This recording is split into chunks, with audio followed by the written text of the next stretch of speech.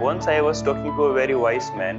I said to that wise man that you have all the answers of all the questions. You are very wise, very intelligent. You shown me great many paths of this spirituality. Will you be my guru? So I'm ready to surrender myself if you accept me as a disciple. Yes. He said, I cannot be your guru. I have some biasedness. I am a little biased. If you find ever a non-biased person in your life who is non-biased, just go into the feet of that person. He will be your guru. But make sure the person should be non-biased, completely non-biased. So we are biased. If I am biased, it means I am an image. Only image can be a bias. Yes. He simply meant if you meet a person without an image. Because if we see all the things like afflictions, kleshas, karma, which is actions, and karma vipaka means a result of the fruits of the actions. Yes. These all are the things of image. Yes. As long as there is an image, you should not surrender it. There is this religion, Islam, who says you should not bow your head in front of anybody, only in front of Allah. Yes. It makes sense here because only according to them, Allah is the only thing which is free from all this.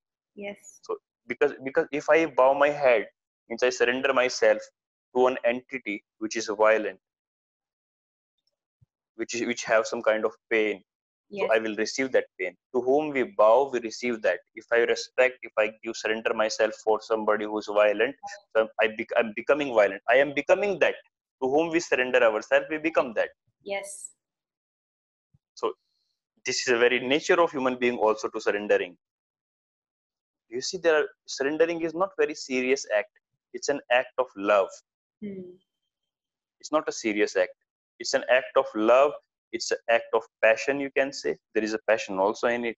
Yes. For an example, Bollywood.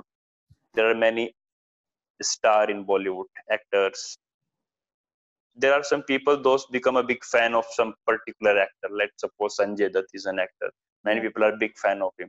So they started living a lifestyle like them. They surrendering to Sanjay Dutt so much. They are loving him so much. So his essence enters in them. They start walking like that. They start even their face start looking like that. Their even physical features change a little bit. Copy everything, the hairstyle, the clothes. Yeah. Yeah, but we should make sure to whom you are surrendering. Not copying, but surrendering. Yes. It should be understood because copying is another thing that humans do it very much. Right. This have been happening last thousands of years. There is a yogi and others are just copying. They are doing copy of the characteristic of the yogi. Yeah. Not following the path of yogi, but just trying to living as it is. Right. Like there was a guy, Mahavira, the founder of Jain religion. Yes. This guy achieved this asampragyat samadhi through his own path, and he decided that I will not wear clothes. I don't need it. I have no attachment with clothes. I can live without clothes. He lives naked. But people are not understanding the path he given, but they started living naked. Yes. Which is copying. But copying will not take you anywhere. No. So surrendering is not copying also.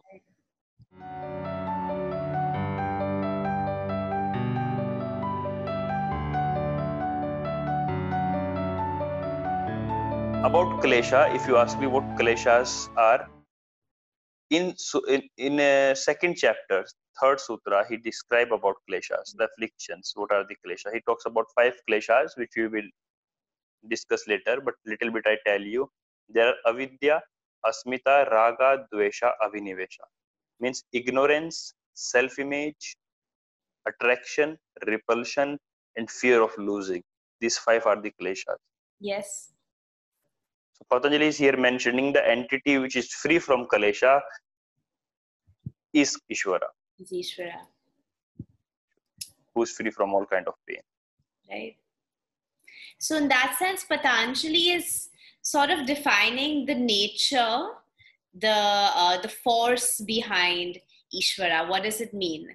But he's not saying that there is, he's not guiding your mind to believe exactly who is Ishvara. He's saying you might find Ishvara in somebody on earth, you might find Ishvara in nature, you might find Ishvara in animals. So it's up to you in whom you Exactly. find Ishvara, but these are the qualities of Ishvara. Qualities. Yeah, they are free from pain. They are serving the existence without any desire. They are not doing actions for the result of action. There are actions, but there is no desire of the Yes. result. Yes. That is Ishvara. So that's why we see in India there are 3.3 million gods. Yeah. They are nowhere in any religion, in Christianity, in Islam. You don't find there is only one God.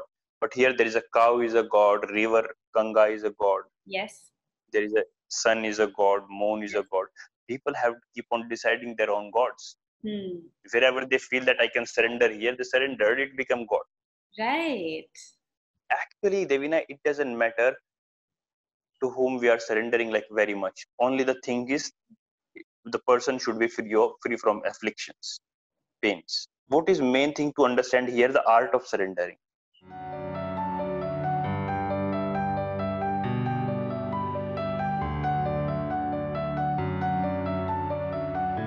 It is a little bit confusing at this point because on one hand, again, we are in a way relating Ishvara with God.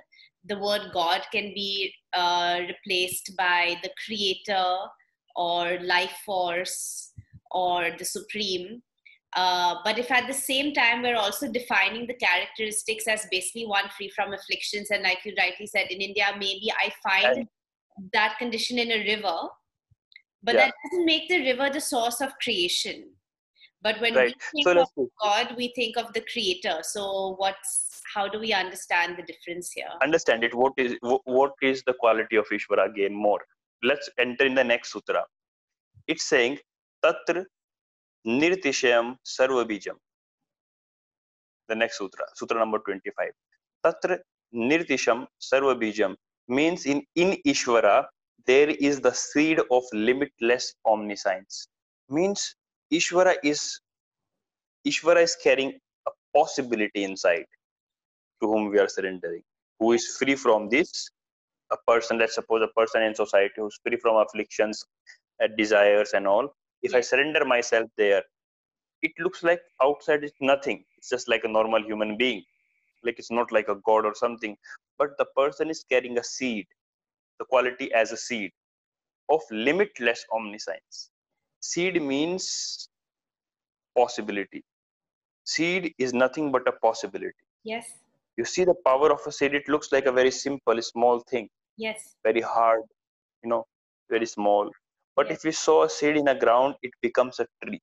Yes. Tree gives thousands of fruits give millions of seeds. Yes. Millions of seeds can become millions of trees. Yes. Millions of trees can become again trillions. It can become a whole jungle, but Yes. it all starts from a seed, Yes. which is a possibility. Yes. Similarly, in that Ishvara, there is a seed hidden inside, which is a possibility, a seed of limitless omniscience. This is limitless omniscience, the universe. Yes. The seed of the universe is in Ishvara, every person. If we go into the another yogic text, Bhagavad Gita, there is a conversation between Arjuna and Sri Krishna. Yes. So Arjuna asked to Krishna, show me your real self, who you are. So how it is written, metaphorically, so Krishna opens his mouth and shows the whole universe inside the mouth. He said, look at me, I am this. Yes. And in Bhagavad Gita, Krishna is mentioned as Bhagavan, means Ishvara. He is mentioned as Ishvara. Yes. Krishna is Ishvara there. So here I say Ishvara and existence, the universe, are not two different things. To whom we are surrendering is having that seed. As If the we seed. give proper water, proper soil, proper sunlight to it, it can become a tree. It Right. can become fruits, and it can spread it as a jungle complete. Yes. It has a lot of energy inside.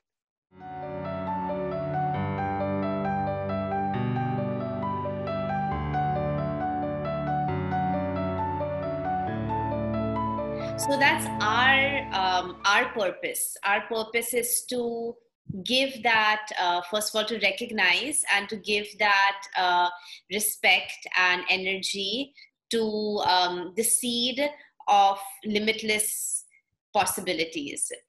Exactly. And we are offering that. In return, what we can get is a limitless existence, because that's what Yeah, that but we not, can provide. but we are not desiring. Surrendering means not desiring, because if I'm surrendering, there is no politics inside. There is not like I'm surrendering so I'll get that. There is nothing like I am just surrendering. The moment I surrender, it happens itself. Yes. I'm telling you, we cannot become spiritual, we cannot become meditative. Meditation, spirituality happens itself. Yes. We should have a right intention. Yes. There are these 3 sutras. The first 23rd sutra, which is talking about one can surrender to Ishvara and Yes. reach to the highest consciousness, which is universal consciousness, Yes. asampragyat samadhi.